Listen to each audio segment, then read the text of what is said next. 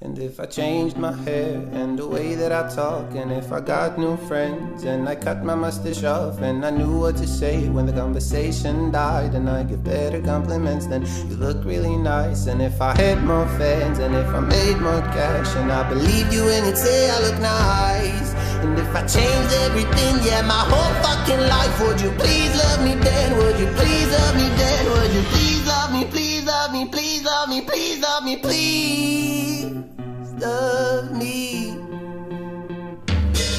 And if I got to see a therapist on time, maybe I could write a message on first try. But I'll waste a whole day choosing hey or hi, or how you've been, or is your day alright? And if I could stop with hypotheticals, then this wouldn't be a hypothetical, but it is, and I can't. Truthfully, I'm tired of being me. It's just too exhausting. I'm such a crybaby. And tragically, there are no real problems. Now I have to create them. So there is a purpose to my worrying.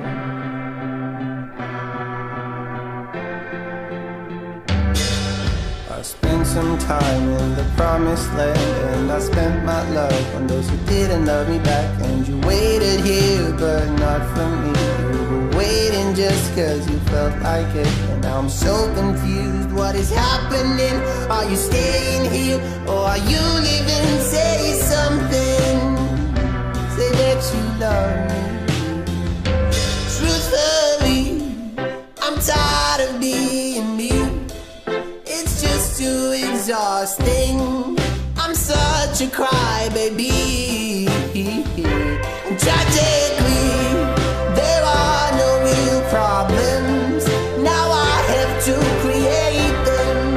So there is a purpose to my worrying.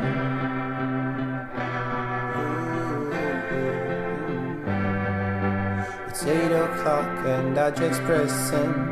Now my text became some meaningless binary code, just some ones and nos, until you give it a meaning again.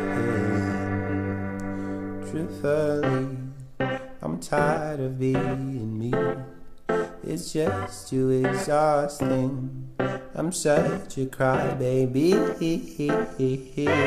Tragically, there are no real problems, so I have to create them. So there is a purpose to my